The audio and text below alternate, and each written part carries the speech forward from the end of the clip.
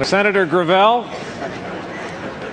at a forum earlier this year, I want to get this right, you said it doesn't matter whether you are elected president or not, so then why are you here tonight? Shouldn't debates be for candidates who are in the race to win the race? Ryan, you're right, I made that statement, but that's before I had a chance to stand with them three times.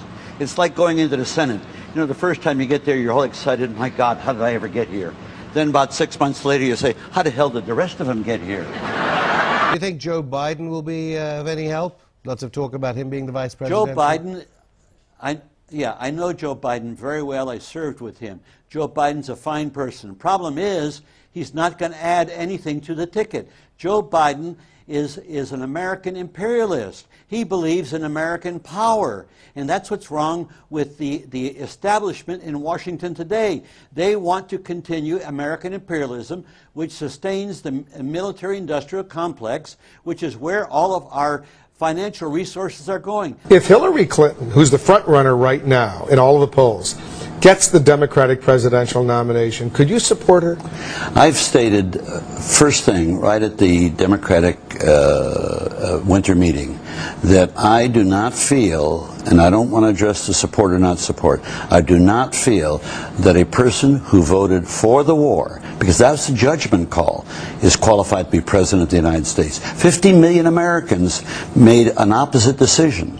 50 million Americans had better judgment than Hillary did. That doesn't make her a bad person. It's just that she doesn't have the judgment, in my mind, to be president. So John Edwards, when he was in the Senate, voted for that resolution as well. So did Joe Biden and Chris Dodd. Barack Obama was not in the Senate, but he did oppose it.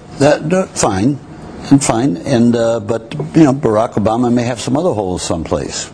Wait, let me just ask a couple of questions. You say that if you elected Obama, it would be like electing Hamlet. Oh, that's true. Listen, what does he say? A little bit of this, a little bit of that. You know, thoughtful. He doesn't give hope. Well, hope without definition means nothing.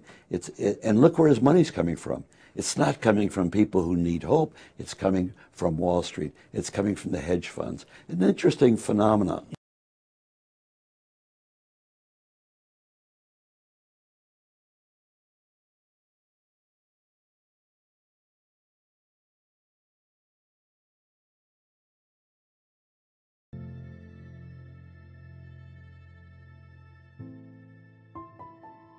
It's time to make some waves for change. I'm Mike Gravel, and I'm running for president.